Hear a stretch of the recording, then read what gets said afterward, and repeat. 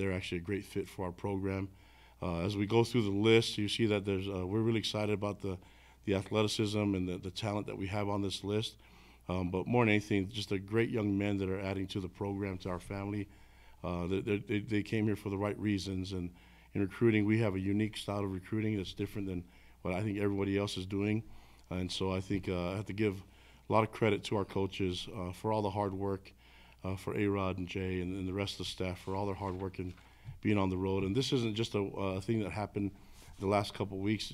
Recruiting has been for years, and these guys have done an amazing job recruiting, and we've gotten to some battles in recruiting, and glad that we were able to come out with a great result in terms of the production that we have in recruiting. And having the young men and their families on campus, again, has been such a valuable asset for us and such a game changer that the retention rate and those that come on visits, that commit and sign, it's high as ever. So that's a huge compliment to everybody in being involved. But it wouldn't be able to happen if we weren't locating them with our recruiting department and with our coaches. So that being said, I'm going to go over the specialists and kind of bring them up, and then after that I'll turn the time over to A-Rod to go over the offense and Jay to go over the defense. We have our kicker, Brody Laga from Harriman in Mountain Ridge High School. An amazing kicker, one of the best in the country. He plans to serve a mission first and then to join us afterwards. He has such great production, but deep field goals and kicky field goals. He is long for a 59, 60-yarder, and he kicks a incredible amount of field goals that are long. So having a big leg, we're excited about him and adding him to the team. We also have a long snapper by the name of Cannon Skidmore, who's 6'2", 200 from Mesa, Arizona, Red Mountain High School, one of the best snappers in the country. Has been through all the different camps and has done a great job.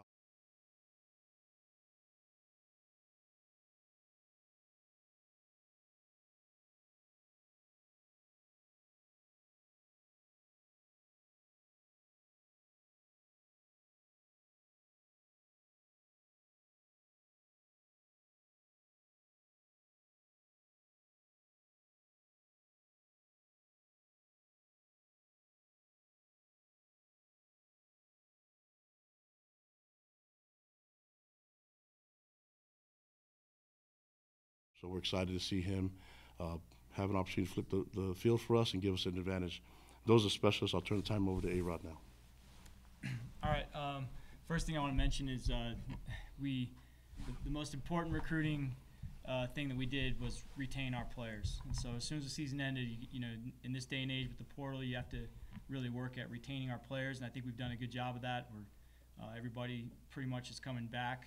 We had one guy, Aiden, decide to turn pro, but I've got most of our key players are returning, and we're really excited about all those guys and appreciative of the fact that they like being a part of this program, and I think it was a good sign about how our team culture is really strong. As far as recruits go, we signed 6 high school players. I'll start with an offensive lineman named Iki Tupo from Palo Alto High School. Iki is everything you look for in an offensive lineman. He's 6'6", 290 pounds. He's long, athletic, tough, and he's an excellent student. He's a really smart guy. He's going to be a great fit for our program, and I think he's a guy that wouldn't be surprised to see him play early in his career. He has a lot of tools, and really excited about him. And then we signed 2 quarterbacks, one that's going to go on a mission and one that's going to join us in January. So I'll start with Noah Lugo's joining us in January. Noah is from Eaton High School in Texas.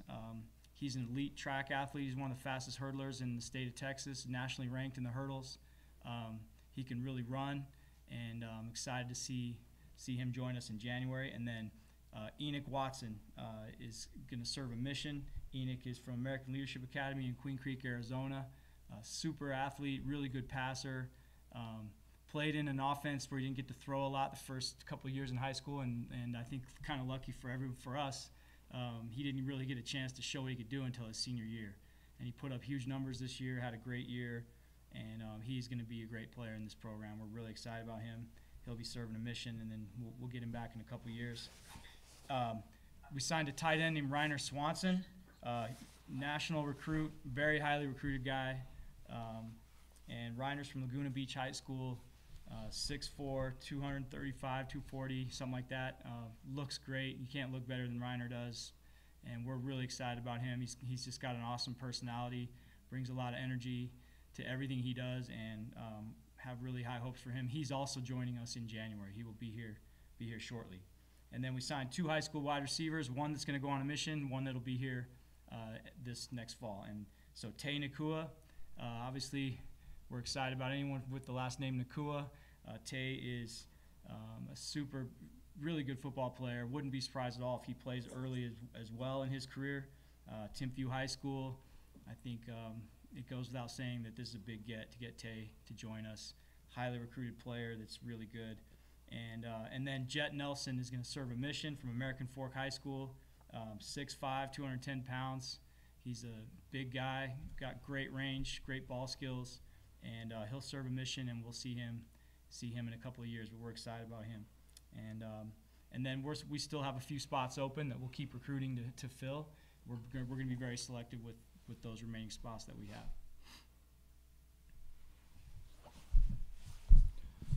Okay, on the defensive side of the ball, we'll start with one of the best athletes, I believe, in the state of Utah, Carson Suesue. He played quarterback in high school. He's an athlete. There's probably a lot of things that this kid can play, but if you watch his high school film, he runs around, he throws it great. He's a great athlete, and he's got a big frame. So we're super excited about having him in our program and what he'll be. Trey Alexander, let me go to the corners next. Trey Alexander's a corner out of Atlanta, Georgia. I believe this kid's got a chance to be one of the best I've coached. He's got length, he's got speed, he's got size. We beat multiple ACC schools on him, and he had SEC offers. So to pull him from that side of the country to come out here is a tribute to just what BYU represents and what we can offer. Jonathan Cabella, a really outstanding athlete out of the Dallas, Texas area. He's a kick returner, punt returner, lockdown corner. He was on one of the best teams in Texas at Byron Nelson High School. So we're super excited about those two guys and how they cover. Moving on to the defensive ends, this is probably one of the groups that was the biggest for what we just signed. There were so many good defensive ends in the state of Utah this year, and this was just a knockout class. So let's start with Ephraim Asiata. This is a kid that all three of us have had great relationships with his mom and dad for a long time. Phenomenal player, obviously, that we coached at Utah, and now we're super excited to have Ephraim down with us. He's a dynamic pass rusher. He's super physical. He's going to do great things early in his career here at BYU. Siosefa Brown out of Highland High School. He's another one of those guys that's just a phenomenal athlete. He's got great length. We went and watched him play basketball the other day. Phenomenal basketball player. Comes from a great family. Super excited about what he is and what he'll become. Viliami Puha, phenomenal mom. I don't know about the dad. He is a question sometimes, but comes from a great family. Obviously, he's the son of Sione Puha, who coaches our defensive line, but Vili is going to be a great player. He's got size and athleticism that I know the fans are going to be super excited about. Adney Reed's an interesting one. He played at Spanish Fork, and then his parents went to serve a mission in Australia. So his parents are serving as mission leaders there in Australia. So this recruitment's been a long time coming. It's been across the ocean and a different avenue of getting him here, but he's going to be a phenomenal player after his mission. Sani Tuwala, he's a junior college player that we got out of Citrus College. He has not played football for a long time, but if you watch his film, super athletic, explosive, and again, he brings that size and physicality that we've been looking for in our defensive front. Devo Tuatanga, we got him out of Cedar Valley High School. A very highly recruited kid going into the spring, was one of the highest recruits in the state of Utah. He's another one. He's got great size and athleticism. And he's one of those guys, if you go watch play volleyball, you see his athleticism stand out. He can really jump and run. Great player. Let me just make sure I'm not missing any of the defensive ends because there was a bunch of them. All right, that's them. Okay, moving on to D tackle. We felt like we needed to beef up the interior part of the defensive front. We did that. We took Dallin Johnson, a local kid out of Springville High School. He's one of the strongest kids maybe in the country for his age group. Just a big monster kid inside that's been committed to us for a while, and I got to give him a lot of credit. He's stayed true to that commitment and such a phenomenal kid for that. Danny Saili, another big-time recruit that we had to flip late. He was committed elsewhere, and he took a trip out here with his family. They fell in love with the place. It goes back to just that BYU environment and what he's all about. But Danny is a big-time guy that has great size inside. Luke Toamalatai is a junior college kid that we got out of Long Beach City College. Another just big athletic guy inside that will bring instant experience because he's played at the JC route and, size and strength for us. Moving on to linebacker, we got Blake Lowe. Blake's going to go on a mission. He already has his mission call right now. He's out of Chaparral High School in California, but Blake's one of those guys, if you throw on his film, you see him playing mostly safety, but he can do it all. He can play safety, wide out. He's a hitter, and we're going to play him at linebacker. We really believe he's going to be big and has phenomenal film. Jack Kelly's a player that I know very well. I coached him when I was at Weber State. Last year he had 10.5 sacks at Weber State and really one of the dynamic FCS players in the country. We're lucky to get him. He was highly recruited, and it's fun to have him back with us, and I know what he can do. I've seen him up close in person. Moving on to safety, with me, we got Matthias Leach. I believe he's one of the better athletes in the state of Texas. As a sophomore, he jumped over 6'8" in the high jump. He's one of those guys that I believe the sky's the limit on his athleticism and his potential. He's a ball hawk, and he's a long-levered, rangy free safety that we need in this program. The same thing with Tommy Prasis. He was one of the leaders in Arizona as a junior in interceptions. This year they were smart. Most teams didn't throw at him because of what he did as a junior. They won the state championship when he was a junior. And anyway, Tommy came to camp, and one of the more athletic, fluid safeties that I've seen in camp in a while. I fell in love with the way he plays there, and he was one, obviously, who went hard after and got. And anyway, bottom line, this defensive class I'm super excited about. A lot of great players.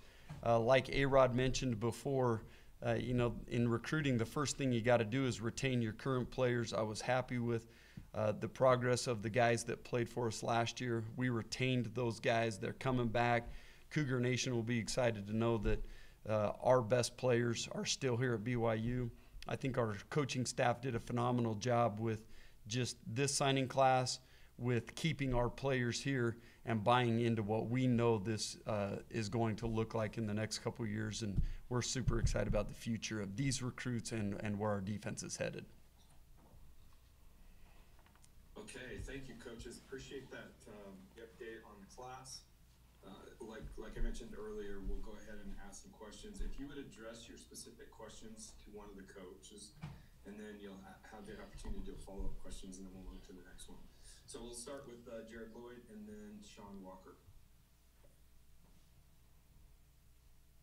Lonnie, this is for you. I'm sure it'll surprise you, a philosophy question coming from me. But how has recruiting philosophy, in your opinion, had to evolve over the last couple of years with the Big 12, with the NIL, with the portal, all of these different factors? How has your philosophy evolved? Yeah, I mean, recruiting, we have to be innovative and to adjust to the times. And so if you're using the same formula and format as you were a couple of years ago, you're already outdated, So we got to stay on top of it. One is understanding the rules and understanding the opportunities, but we have to make sure that falls in line with what we're trying to do as a university and as a football program, the mission of the university for our football program. And so what we're going to do is always going to be unique and different than everyone else. But we also want to be able to adjust and find creative ways to enhance and see the recruiting benefits for our recruits. if it's just only about one thing, then we're not doing our job. But being able to see how we put all of it together, it's all our coaches, it's our staff, it's our faculty, it's the administration and athletic department. It's all of that being involved. I think we've done a great job connecting everyone into it and having everybody feel like that they're a part of it rather than just completely only about football. And so that's always going to be our pitch, but it's always going to be right in alignment with the church and with the school and with what they want from our football program. As a follow-up, both Jay, A-Rod, you guys both mentioned the importance of recruiting inside the program, keeping guys, your best players at BYU. Kalani, what role does loyalty play now? Because some programs seem to be just chasing after portal guys, other teams taking different approaches. Where does loyalty, both for the players to the program and from the program to the players, where does that come into play? Well, it's got to be about the relationships, and then also what's best for the young man. I think sometimes we forget that they have needs and they have desires, and it's hearing them out.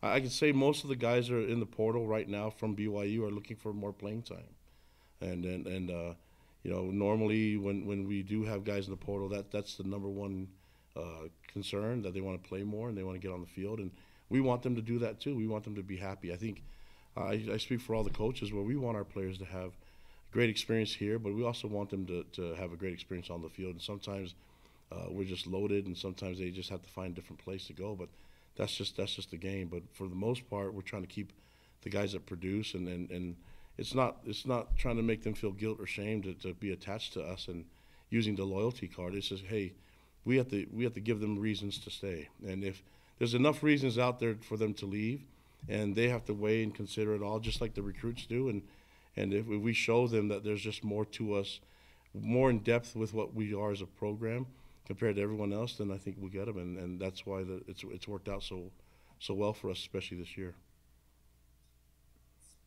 Sean, go ahead, you're up. Yeah, for either Kalani or Jay, both of you kind of touched on this a little bit, so maybe we could just elaborate a little bit more. But it seemed like there was a pretty significant emphasis in this class on the defensive line, the front, the pass rush, edge rushers, that kind of thing. Was that sort of a conscious decision to really go after that area of the field, or can you just sort of walk me through kind of what you saw out of your group coming back and what you see out of that sort of area, I guess, where you seem to put a lot of emphasis, again, kind of in the edge rush and along the D-line? Go ahead, Jay. Well, it definitely was an emphasis. We should have monster, just athletic, nasty D linemen here at BYU, and I think this class is a great start to where we're heading, and we have those guys. I mean, Tyler Batty's one of the best edge rushers in the Big 12 right now. We know that, and we got to continue to bring in guys that get to see how he does it and continue to develop those guys. But it was definitely an emphasis. I love the guys we signed.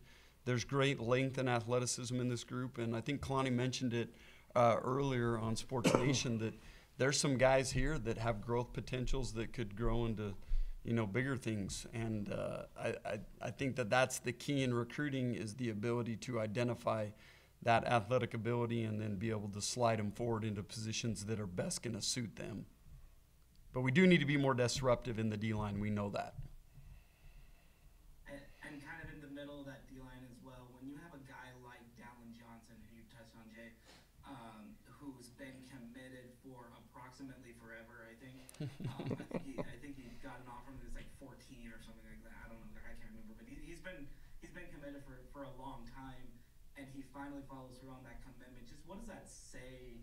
Maybe even from a non-football perspective, just about being able to kind of stick with a group for as long as he has, multiple coaches, that kind of a thing. What's that kind of say about a kid like that? Well, I mean, it says a lot about him and his character and his integrity and all those things. In today's world, there's so much noise that these players hear. To see someone like Dallin stay true to what he committed to, I thought was huge. And it's different for every person. For him, he wanted to play at BYU, and he had the opportunity. He stayed true to it. Others we were able to get And once they saw BYU in Rosal, this ended up being the place for them. And I think that's the key to BYU. There's so much there is to offer here that when the players see it, it's easy to either keep them committed or flip them when we need to, just because of what we can offer. Okay, we'll take questions now from Mitch Harper and Jake Hatch. Yeah. Yeah, this is for Coach Roderick. Coach, you mentioned the roster retention for the offense. What do you credit that, after a season where there were struggles, what do you feel has been the biggest cause of why these guys want to run it back? I just think, first of all, I think the guys believe in what we're doing.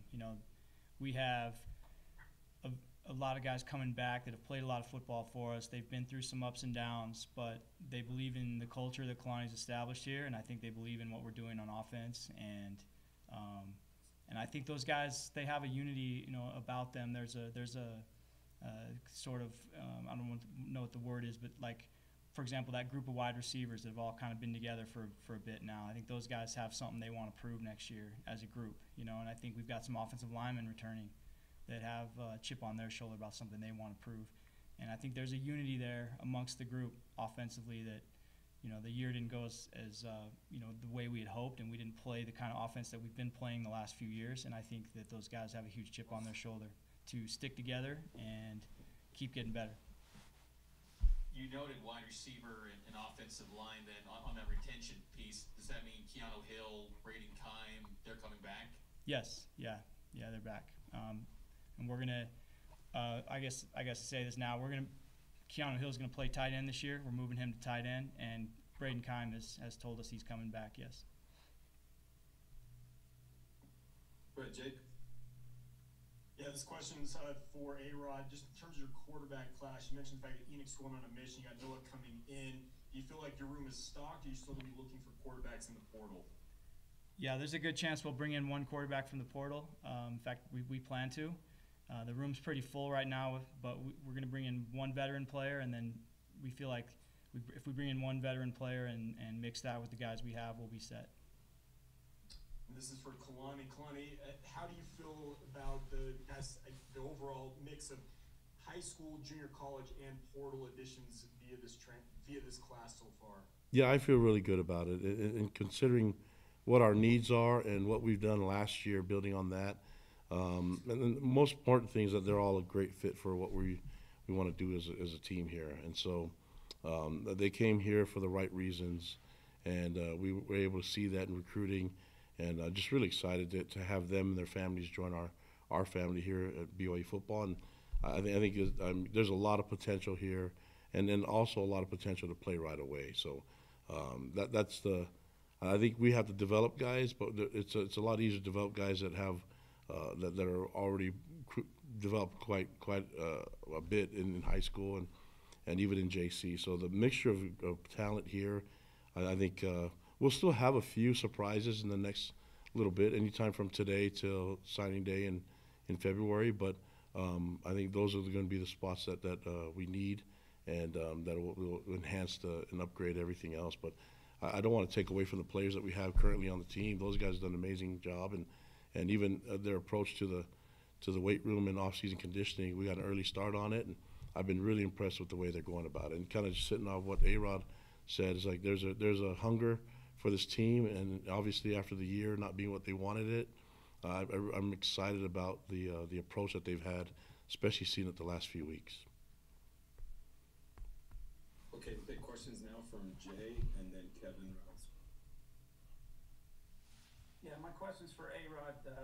Jake Hatch kind of asked about quarterbacks, so I was going to ask that. But just in general, Aaron, what's on your wish list moving forward? You said there's a few more, openings left. We have a couple of. Do you want to fill? Okay, we have a couple of offensive line spots we'd still like to fill. We really like the group that's coming back, and we're adding a couple of guys at mid-year. They're home from missions, as well as Iki today that we talked about. So we're not, I don't feel like it's a desperate need. We're going to be really smart and patient with how we fill those spots. But we do have a couple of O-line spots. We'd still like to build our depth there a little bit. One guy I will mention is Joe Brown, was a player from a couple years ago, just got home from his mission. We're putting him on scholarship. Just re-watched his film while he was gone and felt like he's as good as anybody we're recruiting. I mean, very impressive, good football player. So he'll be on scholarship. That's another guy that I think could be ready to play soon. So we're gonna be smart with those spots for the offensive line. And we're well stocked though at receiver, tight end, running back right now. Don't see a whole lot of change there moving forward. Go ahead, Kevin. This one's for Aaron. Just wanted to follow up a little bit on Nick's question. What was the main reason why you wanted to move Keanu to tight end going into this next season? Just playmaking ability at that position. Keanu's he's been a great playmaker for us in his career. This year he struggled a little bit with an injury to his shin. He had dealing with sort of a stress fracture type injury in his shin all season. Slowed him down. The guy's so tough. He kept trying to play every week, and he never really fully got going the way he has in the past. But he fights to keep his weight down. I mean, he's 6'4", 225 to 230 pounds on any given day, and he has to fight to keep his weight down. And we just felt like with our depth at wide receiver, why fight it? Just let yourself get up to 235, 240, and he's already one of our best blockers on the whole team at any position. So we feel like moving him to tight end just makes perfect sense. That's how I live. Stop fighting it. Just let it go. And then I have one for Jay too. You mentioned Ephraim Asiata and his recruitment. How much did Sione Puha kind of help in that recruitment, and who was kind of the main recruiter down the stretch in his case? Well, that Sione was huge in recruiting and is huge. There's a big reason why both Kalani and I and A-Rod wanted him here. He's a phenomenal recruiter, does a great job getting close to the families. There was already a previous relationship there with the family. And then Coach Papinga did a phenomenal job of just, adding that relationship to the mix. So we're super excited about him. We're excited about that family coming here to BYU. And that's not always an easy thing. I hope everyone's considerate to that on both sides of this thing. That's not always an easy deal. People got to do what they feel is best for them. We're grateful for them coming here, and we believe he's going to be a phenomenal player for us. Looks like we've got time for one more question each from Jared, then Mitch, and Jake.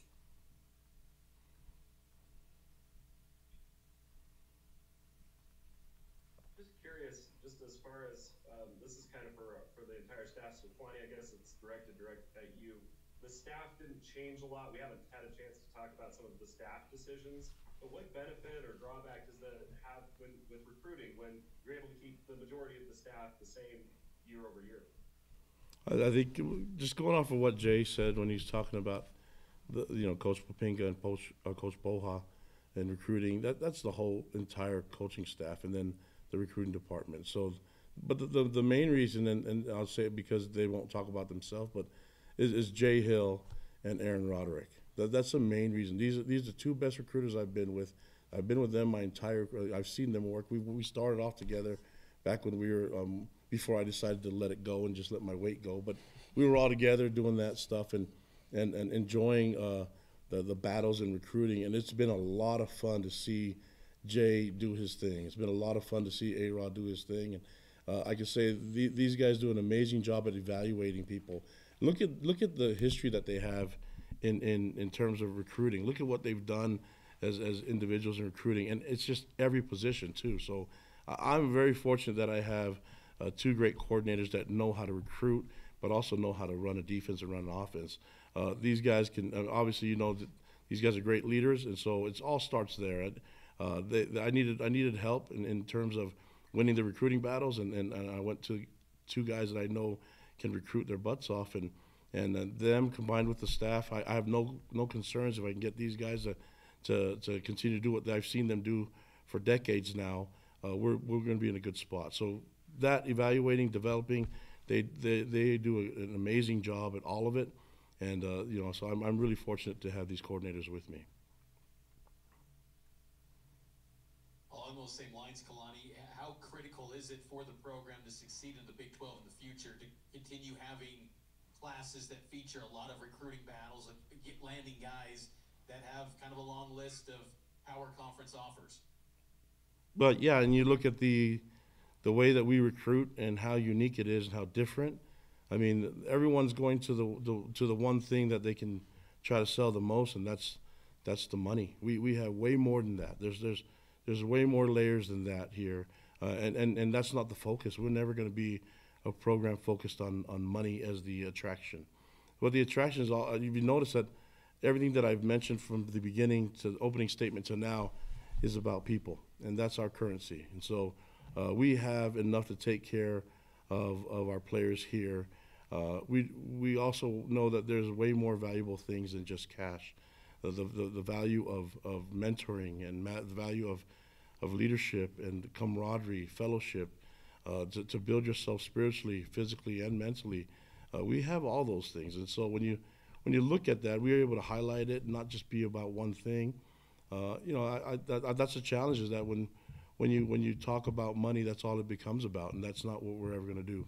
We will focus on the spirit first, go from there, and build a program the right way. If we do things the right way, the outcome and part of the product will be the wins, and that will get us where we need to be. Obviously, we have some really good things going. We still have some work to do. We know that, but we're going to do it with a positive outlook, and we're going to do it with a lot of optimism and excitement and energy. We'll focus on that, be best versions of ourselves, and so that we can get the best program out there when we take the field in 2024. I guess this one's directed to Kalani as well, but Kalani, obviously I might just delegate it, dude. Yeah, go ahead. You guys didn't make the bowl game this year, so give you extra time to focus in on recruiting. How much of a difference did that make for you guys, if at all? You know what? I have a coaching staff that recruits hard all the time. It had nothing to do with just the last few weeks.